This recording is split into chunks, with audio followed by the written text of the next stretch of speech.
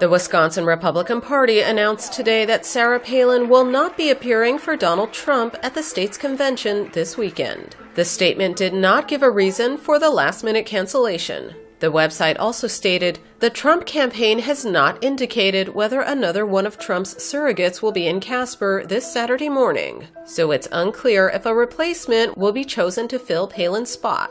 23 delegates will be selected at the primary this Saturday in Wisconsin, with 3 more chosen at county conventions and another 3 appointed by the state GOP.